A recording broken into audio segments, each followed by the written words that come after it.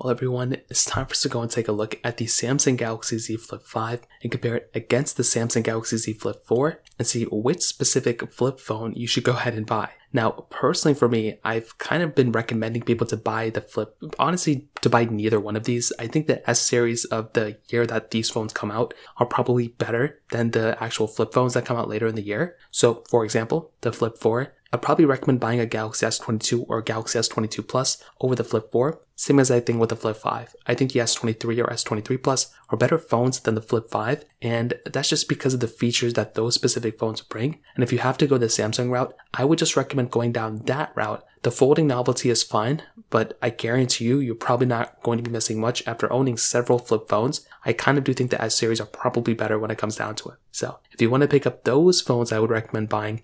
Links will be down in the description. You can get them from there and you can help support the channel at the same time. Now, starting off with the outside about these phones, the Flip 4 does have kind of like a dual screen technology to it. You have that cover display on the front, but when you unfold this thing, you basically have that main display. It's a 6.7-inch foldable dynamic AMOLED display, 120 Hz. Very good looking panel. Like I said before, I think Samsung's done a really good job with that type of display, and the fact that it folds and it looks like this is actually very remarkable. I think that's a really cool thing Samsung did, and anytime they do something like this, I'm actually really happy because it ends up looking really nice. On the Samsung Galaxy Z Flip 5, we have a little bit of a different story. So we have a bigger display on the front, which is actually really nice. So they went from that smaller display on that, cover display on that, Galaxy Z Flip 4 to now actually a decent sized 3.4-inch display. It's actually much bigger and it's a high resolution as well. And that's something that's super cool. So although personally for me, it's really not that big of a deal, I'll probably never use it. It's actually quite nice to have a display like that. And I actually do think if Samsung kind of changes this display a little bit, maybe one more time,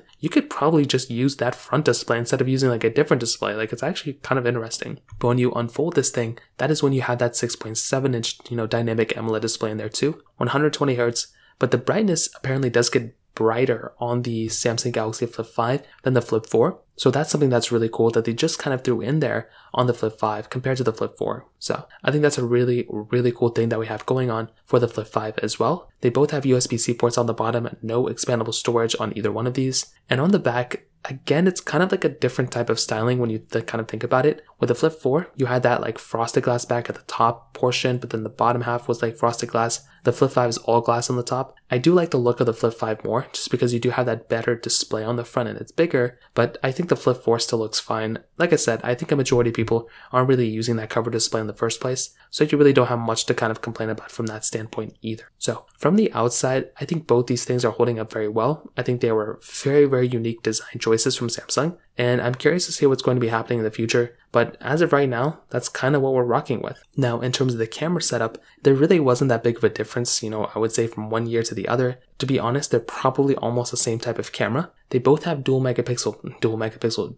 setups on the back. They're all 12 megapixel sensors on the back as well, the wide and ultra wide cameras. On the front, you're getting that 10 megapixel wide angle lens. So take it as you will, but this is another area of this device where I look at and I'm okay, it's good. I'm glad they kept the same camera, but I don't think they've changed anything really. They can do 4K at 60 on the back, 4K at 30 on the front, and this is one of those areas too where I feel once again, Samsung could actually make some improvements, but they just haven't really done that. And that's where I'm kind of surprised at with this type of device, is because I feel again, when I look at their S series, they do make some improvements year over year, but those cameras are just so good that it's hard to make improvements. These flip cameras, they're good, but they're not as great as the S, so I feel Samsung could be making bigger improvements year over year on their flip phones, but they still don't do it, which I think is a pretty big issue and a pretty big problem. So I'm going to be very curious to see what Samsung does with these cameras in the future. When are they going to add another lens? I'm going to be waiting patiently for it, but as of right now, that's kind of what we're rocking with here as well. Good cameras, but definitely the Flip 4 and the Flip 5 are very similar when it comes down to it. Now, from the software longevity portion,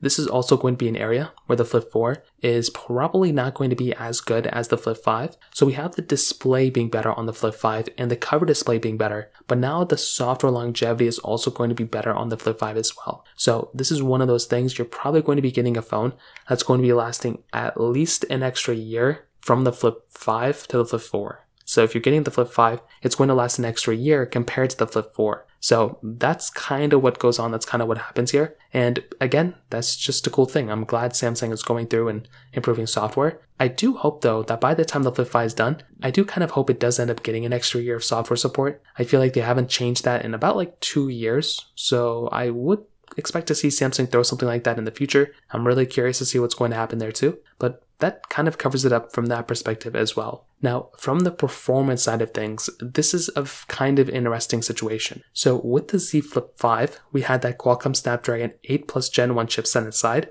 with 8 gigs of RAM. With the Flip 5, we had that Snapdragon 8 Gen 2 chipset inside with 8 gigs of RAM inside as well. So you are getting an overall faster chipset on the Z Flip 5 than on the Z Flip 4. So that's just kind of what we expected. That's kind of what happens. And personally for me, I think that's a really cool thing. I'm glad that we're getting a faster phone on the Flip 5, but here's the thing. With the Flip 4, you are still getting a very, very fast phone. Like the Flip 4 is a very fast device, and I've had an amazing time with that device as well. Whenever I would honestly do anything with my Flip 5, it was great, it was fast, but the Flip 4 is still a very fast phone as well. And if I'm comparing one phone to the other, I'm not really going to be able to notice those big changes. In fact, even with my Galaxy S22 with the HN1 and my Galaxy S23 with the HN2, I can tell differences in the battery life and everything like that, but from the performance side, I'm not able to tell massive differences from either one. So that's just another thing that's kind of stood out to me as well. Again, not a big, massive deal breaker or anything, but it is one of those things that kind of stood out to me at that time as well. So that kind of covers it up from that perspective as well. So battery life wise, you are getting basically the exact same battery from both of these. So 3700 mAh battery from both of these devices, which again just furthers my claim that Samsung didn't really change too many things between them. Of course, there were things externally and with the chipsets, but other than that, Samsung pretty much put basically the exact same type of device on both of these, and I feel like they could have done a little bit of a better job. And I feel like that's the big thing here. If you already have the Z Flip 4, or if you're planning on buying the Z Flip 4, should you go and buy the Flip 5 or upgrade to a Flip 5? My quick answer to that is absolutely not. It is such a small difference,